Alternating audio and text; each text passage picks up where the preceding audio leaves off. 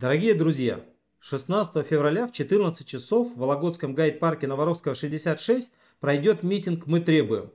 Одним из самых главных вопросов, который является на этом митинге, это так называемая мусорная реформа. Мы хотим, чтобы эта мусорная реформа была реальностью. Мы, например, хотим раздельный сбор мусора. Ведь сейчас мы этого раздельного сбора мусора не видим нигде. Я специально проехался по своему району и посмотрел на площадки. На этих площадках все точно так же и никакого раздельного сбора мусора нет. Более того, даже там, где пытались собирать пластиковые контейнеры, в них невозможно кинуть пластик, потому что зачастую они просто завалены другим мусором. И получается, что вся эта мусорная реформа превращается в псевдореформу. Ну, может быть, где-то по-другому? Вот мы решили посмотреть на дом господина Зайнака, это заместитель губернатора. Может быть, у его дома что-то по-другому? Нет. Оказывается, у его дома все точно так же плохо с контейнерами. Более того, даже снег у него не чищен. Ну, давайте посмотрим. Может быть, где-то под губернаторскими окнами есть дом, где рядом с домом правительства что-то по-другому.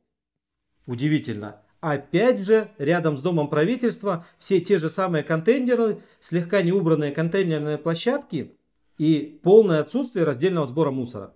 Ну а может быть, само-то правительство, ну прям вот под окнами губернатора, что-то по-другому?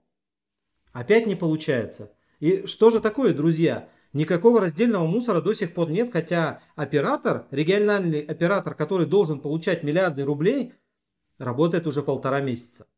Ну а что же, например, у нас с городской свалкой? Вот один из главных вопросов, который мы ставим, это закрытие свалки на территории города Вологды. Смотрим на свалку, она работает.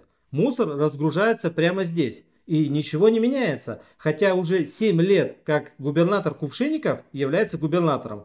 И собирается, кстати, идти на 3-й срок. Но все эти 7 лет в городе незаконно действует полигон. И при этом губернатор абсолютно не обращает на это внимания. Итак, дорогие друзья, если вы поддерживаете наши требования и раздельный сбор мусора, и закрытие свалки в городе Вологда, и перерасчет нормы накопления отходов, и то, чтобы полигон ТКО в Пасынково использовался только для Вологды, и чтобы в каждом районе области были свои полигоны ТБО. Если вы все это действительно хотите и хотите настоящей мусорной реформы, то обязательно приходите 16 февраля в 14 часов в гайд-парк на Воровского 66. Мы вместе с вами будем добиваться настоящей мусорной реформы и отмены грабительских тарифов на мусор, которые сейчас не обоснованы абсолютно ничем.